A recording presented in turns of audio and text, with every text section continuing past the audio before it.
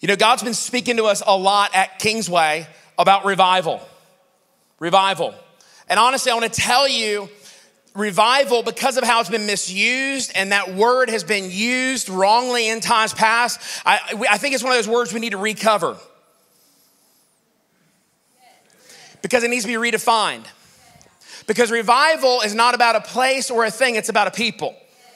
And before we pray for God to bring revival to the church, we need to pray, God, bring revival to my chest. Revive me. Revive me. Because if he can find people who are revived, people who are brought back to life, people who have been nourished and strengthened by the Spirit of God, have been quickened, they've not just recovered, but they've been restored, then all of a sudden he can change a city. And it's interesting when you look at the definition of resurrection and revival, or resurrect and revive, the definitions are identical, except for revival also means to bring back from financial depression. Let me just read this to you real quick. Resurrect means to restore to life, to raise from the dead, to revive the practice, use, or memory of something, to bring new vigor and new strength. And I want to tell you, we're here celebrating the resurrection of Jesus, but Jesus, listen, how many of you know that Paul said the same Spirit that raised Jesus Christ from the dead lives in you and lives in me. So it is his resurrection we come to celebrate, but we don't just come to watch and celebrate and sing about. We come to learn about so we can live from. We're called to live a resurrected life, a new life.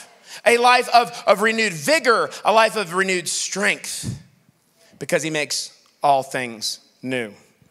The word revive means to return to consciousness or life, to become active or flourishing again, to bring back, to nourish, to strengthen, to bring back from the dead, to recover from financial depression. How many know, listen, I want a resurrection and I want a revival. Amen? And I don't want just a revival that's an outward sign. I want an inward move.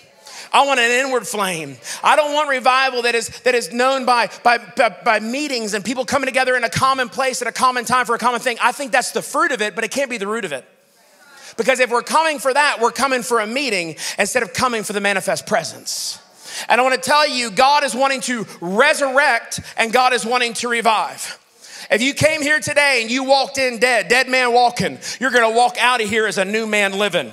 If you came in today and maybe you're a Christian, maybe you're a believer, maybe you've known Jesus for 30 years, but there's some places in you that just ain't living like they used to. They're not burning like they once were. You don't have that fervor, that fire, that passion, that vigor. God will quicken it today by his Holy Spirit.